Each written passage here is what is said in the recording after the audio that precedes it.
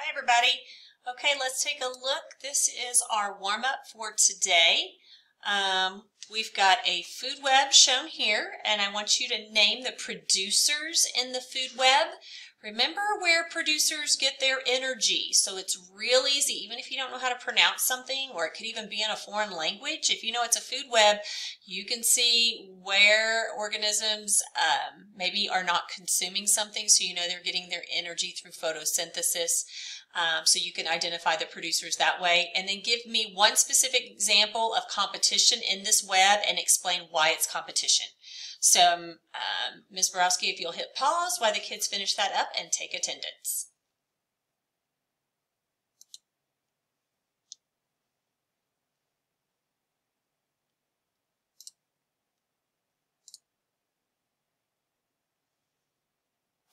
Okay, so now we're back. Let's go back and look at that food web now.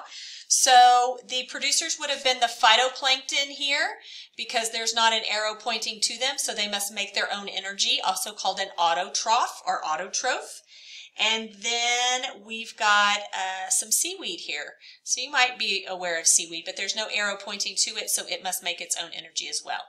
Giving a specific example of a competition in the web, basically you find if there is an organism like the fish here who has arrows going away from it in two directions, that means two different organisms are eating it, you know that two things are competing for it. So therefore the seagull and the leopard seal are competing for this fish. You could have had the penguin and the elephant seal. So where's my penguin? Penguin and the elephant seal are competing for the squid. And we would have had the killer whale here. And, oops, the penguin, the killer whale, and the leopard seal. The killer whale and the leopard seal are both competing over penguins, because they're both eating those penguins. The blue whale and the fish, are, here's my blue whale and here's my fish, are competing over this krill. So that would be competition in the food web. All right, let's look at what we're going to do today. Your learning target is to identify the different levels in a food web and the feeding relationships in an ecosystem that determine competition and dependency. Remember, you got to depend on getting energy, but then you might compete for those resources as well.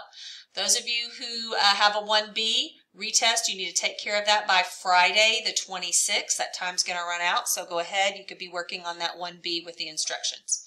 Everybody's going to watch an Edpuzzle together. The people virtually will be watching it at the same time, just not on the screen that's shared. You'll be doing it through your Google Classroom. Number 2, you have readings over food chains and food webs. You're going to have 15 minutes. Kind of got to gauge the time. You need to work through that reading. That reading is then going to be, you'll have a worksheet that goes with it. You'll get that after you've had time to read. You'll complete the worksheet, and then that worksheet is used to transpose your answers into a Google form. The questions in the form match the worksheet.